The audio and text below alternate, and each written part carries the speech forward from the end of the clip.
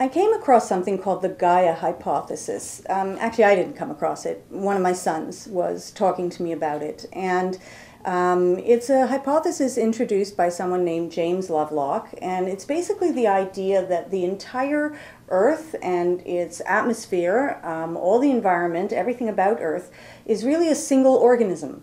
And that it functions together in harmony, each aware on some level of the other, balancing out, and that as any living organism, it strives for life and survival.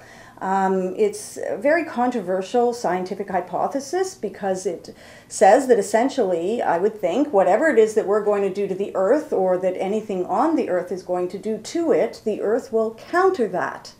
It's as if we're dealing with a living organism, not inanimate matter, that the ground is not just dirt, but that actually the whole thing functions together as a whole. And the Gaia, the word Gaia, is after the Greek goddess of earth. The idea that there's a living entity to this. And I loved that. I loved it not just because it's so comforting and beautiful, but because it rings so many bells. It's exactly what the rabbis were saying in the Midrash.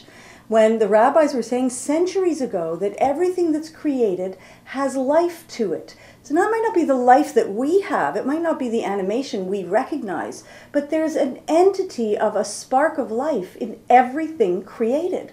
And that everything in creation speaks to everything else. There's this creation language that everyone knows and that humanity used to know, but we forgot it.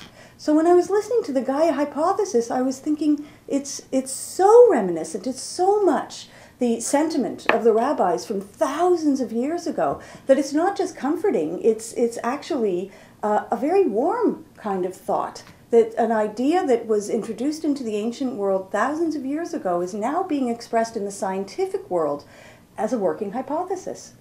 I think it's amazing.